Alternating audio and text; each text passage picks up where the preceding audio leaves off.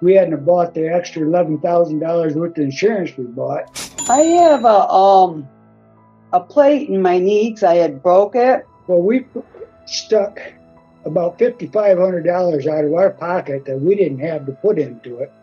On our way home, the damn furnace caught on fire. They were supposed to replace it.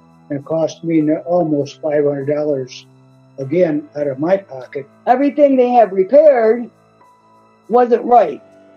Something, when they did it, something else went, wrong. So we've been dealing with them all the way through, lied and cheated all the way through.